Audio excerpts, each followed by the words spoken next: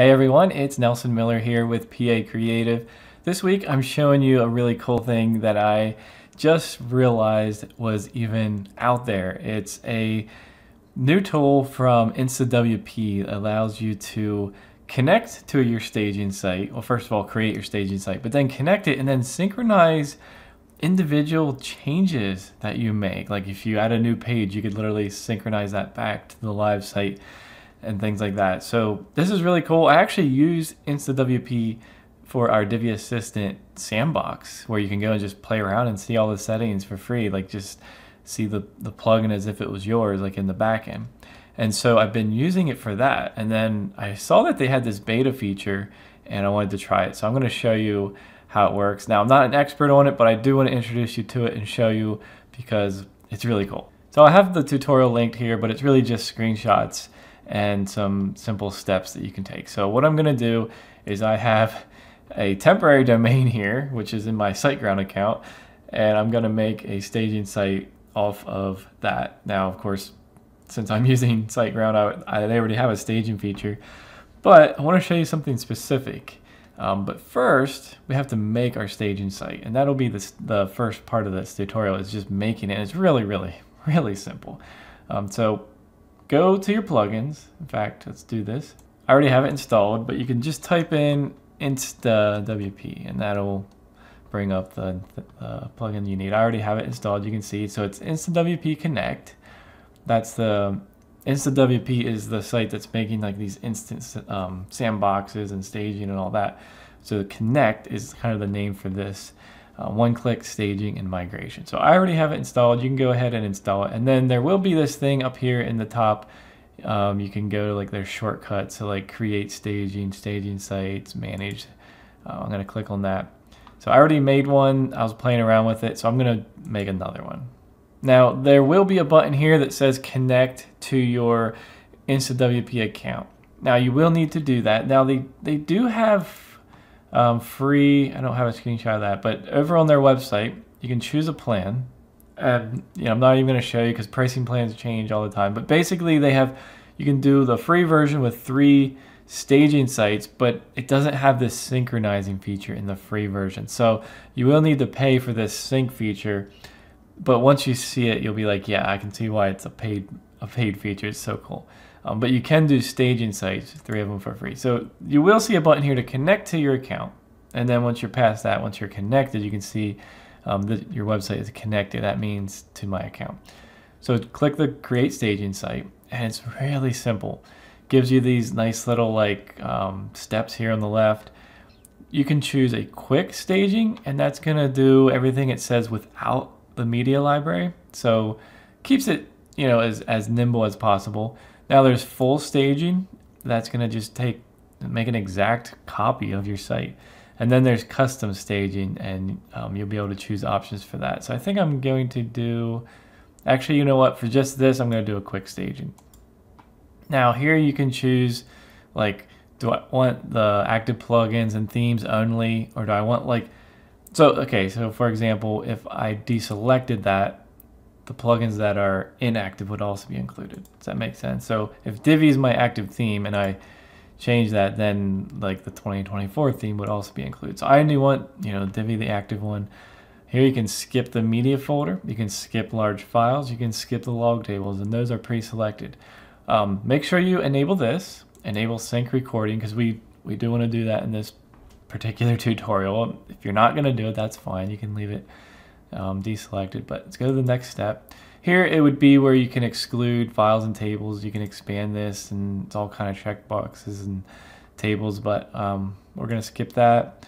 And this is just a confirmation screen. So just like that, we're done. Like we just selected the type, and then here you can see these are the options that we chose. And then you can enter a site name. I'm going to leave it blank because it's kind of funny. It creates like a random funny name. And then create staging. And then this step, it's going to take a few minutes. It depends how big your site is. This could vary from probably less than a minute to several minutes. And it's just going to be in progress. You'll see the progress bars going across here. And I'll skip ahead here. There you can see it went to 2%. But yeah, we'll just sort of skip ahead here. All right, it was taking too long, so I aborted it. It was just annoying me. I already have one made, so I'm just going to use that. I will show you what would have happened. Basically, you know, the progress, and then you would have got a screen like this, and it says auto login. You'll get that. Yeah, my site was too big. It was just taking too long. I'm in a hurry. I'm ready to go to bed. So auto login is just so cool because it literally opens a new tab and you're automatically logged into the WordPress dashboard of that staging site. It'll look exactly like the site that you're on, remember, it's just now it's a staging site. So when you click that, you'll see a thing like this for a few seconds, and then we're back to where you can just view them. Now if I click on this or this, you know, anything here, these will both log me into that staging site. You'll see that every time that you're opening an InstaWP site like this. All right, and then you'll come to, you know, the dashboard like normal. So what I want to do here is there's a very important thing when you do this for the first time, when you're doing the synchronization. Up here at the top, you can see their flashing thing. I don't think I like that, but the shortcuts, let's go to, actually I'm not sure, is it, wherever the setting is, I think it's under staging sites. No, it's under sync, beta. Listening for changes. I want to point this out because this is like the key to this.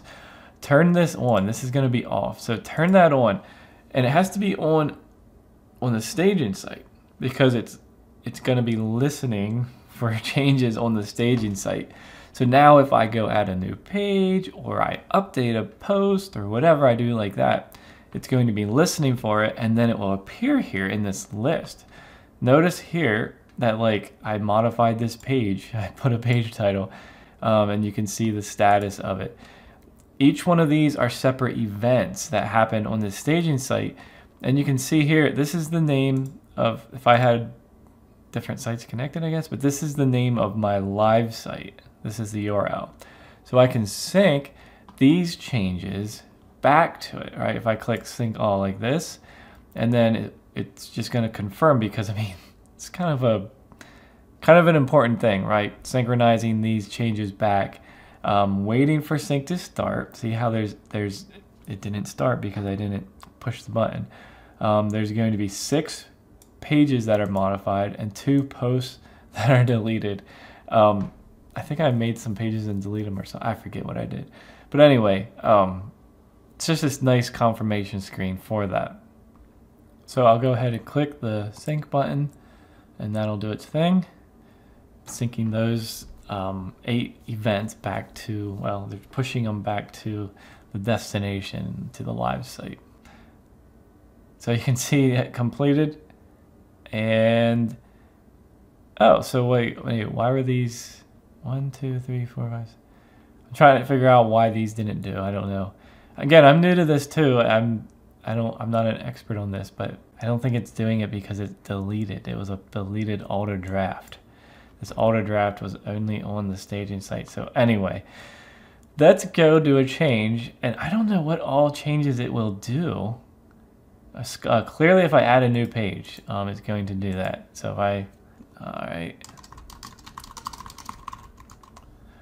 let's publish that, and then since it's listening for this, it should see this as an event.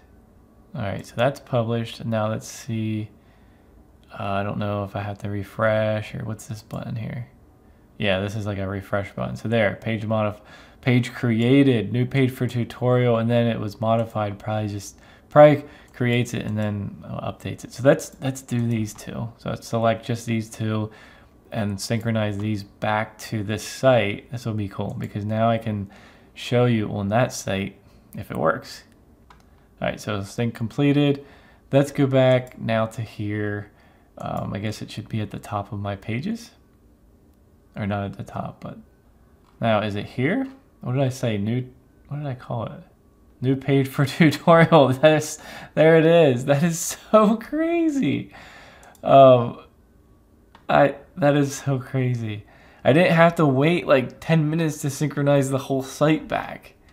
And that's why I'm excited about this, because I feel like that's the main feature, this synchronization of events rather than the whole site, and just the nice user interface. I really am enjoying InstaWP. Like I said, I'm using it for a sandbox site. So if you're over on Divi Assistant's product page, right here, see how it says Instant Admin Demo?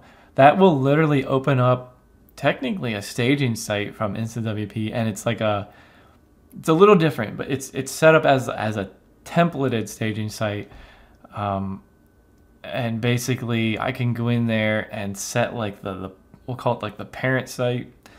And then every time you click on this, it's making a clone of that parent site, if that makes sense.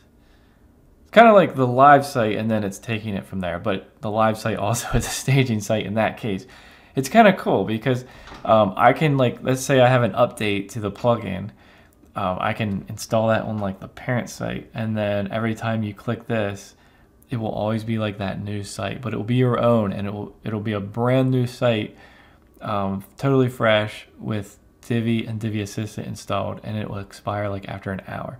So that's all stuff I can do with InstaWP. So anyway, that was my first like encounter with this product, and then I saw this beta feature and I was like, I have to try it and I have to share that with you. I do have a different tutorial, like kind of explaining more of like why you would use staging sites for testing updates and, you know, checking for problems. And there's some really practical reasons to have a staging site for any of your websites. Anytime you want to change something, you're like, you want to add this code snippet that you found, you know, on the dark web somewhere, and you know, you don't want it to paste it and it breaks everything. You could try it on a staging site, and that way, you know, if it breaks it, well, you know, you can synchronize the live to staging or make a new one rather than lose your live site. It's kind of things like that, test updates, major updates on staging, things like that, and then you'll know if you have that exact condition over there that it's safe. So I hope you enjoyed this. If you did, definitely let me know. And yeah, we'll see you all in the next video.